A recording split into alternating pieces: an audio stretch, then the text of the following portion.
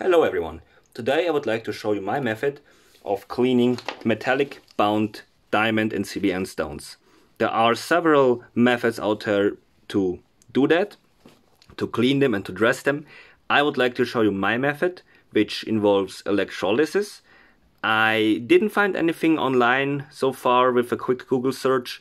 Maybe this is an old hat and people know about it. If not, I'm glad to share it with you. So, first, as a disclaimer, this process involves electricity. Be careful always when working with electricity. I cannot be held responsible for any damages to you or your goods. And if you try this, it's all on your own risk. So with that legal disclaimer out of the way, let's get started. Now, this will only work with metallic bound stones. It will not work with resin bound stones, simply because you're using electricity and the resin is non-electrically conductive. So you can only do this with metallic bound CBN or diamond stones such as these. These are CBN. And if you use these, you have probably noticed that they clog up and get less aggressive. This one is non-treated. On this one I have already started. You can see there's a notable difference. This one is almost done. And now I will show you how to do this. What do you need? First, a pair of gloves. You can already see some copper here. These are copper bound coming off. You need acetone, kitchen paper, a DC power supply, which can deliver at least 1 amperage and 30 volts. You need a glass jar or box or plastic box, at least something that's non-metal, non-conductive. Tap water, and the tap water needs to be mixed with baking soda. This is just normal baking soda. You can use other stuff, but baking soda is non-toxic and available. You need, of course, a stone. I have already one in here. And you need a piece of metal. Here is a piece of titanium I had left from a failed folder build. So basically this is reverse electrolysis. I don't want to get into the details of how electrolysis works, but the method or the idea I had, and again I'm pretty sure other people are doing it, the idea I had was, well, these stones are metallic bound and CBN and diamond are non-conductive, but metal is. So what if I just reverse electrolysis? And what happens basically is, and any chemists watching this, forgive my crude language, it's not my mother language, English. Basically, the copper ions are ripped out of the stone and travel away from it, while the non-conductive CBN or diamond remains in place. And the more you rip out of the binding, of the copper binding or copper resin, the more these abrasive particles are sticking out and make the stone aggressive again. The same for any steel swarf that's built up in there, it will be removed very fast. And now basically this is reverse electrolysis, as I have mentioned. The black usually is the negative clamp, it's the cathode. You put that on the stone you want to clean, and the positive, usually red one, anode, you put on around the metal piece.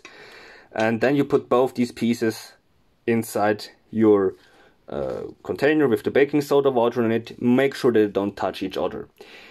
And all you have to do at this point is hit start. I use 30 volts and 1 amp.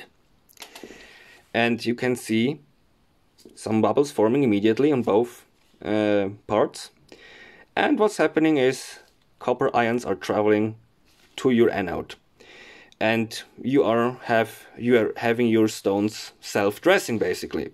Now, this will work, as I just described, very well if you use just water or a water-based lubricant on your sharpening stones to sharpen.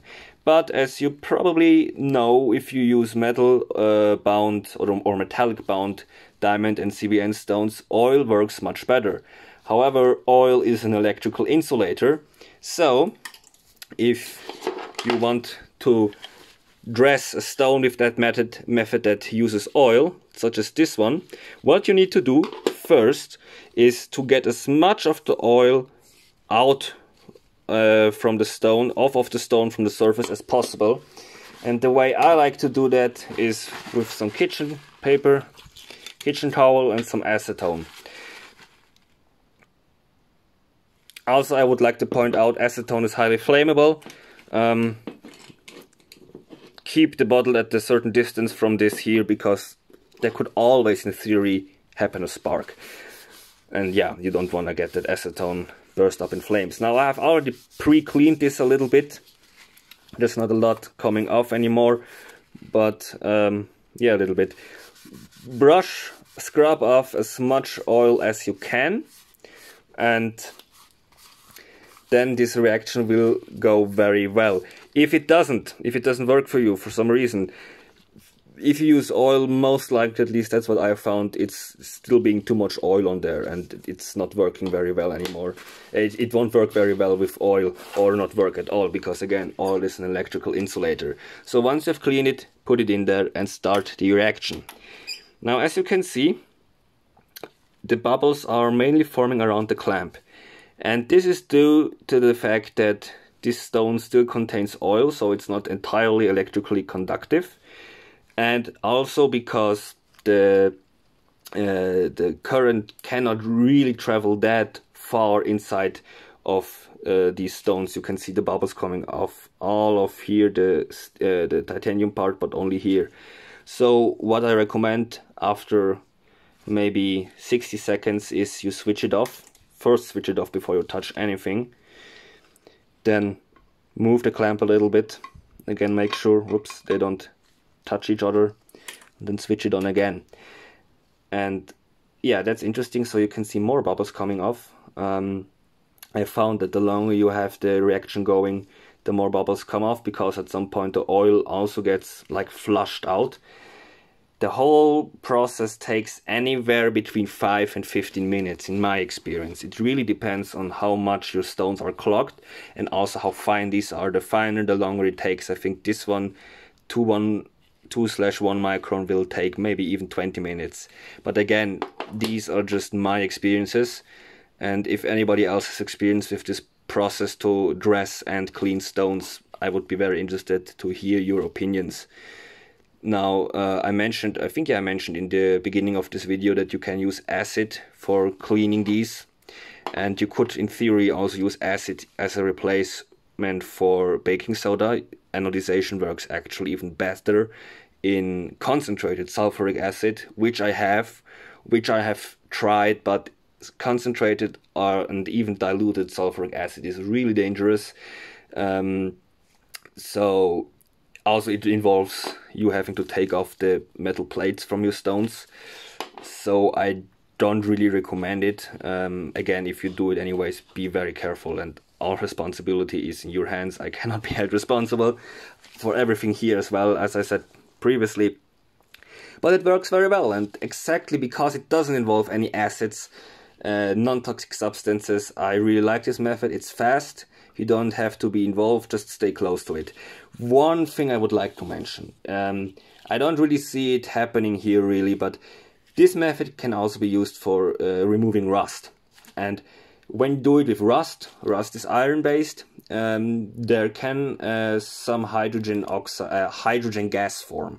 Hydrogen is non-toxic but very flammable as a gas. I don't see enough of this, if any, being created here, but just to be sure, do it in a well-ventilated area and be in the proximity.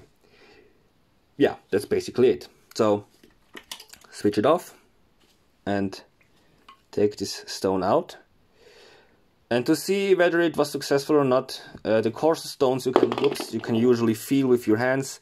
These finer ones, I just take a cheap blade and just quickly rub it against it and see if it's sharp, if the stone is sharp and creating a nice burr or not. But you will learn to get a feel for it.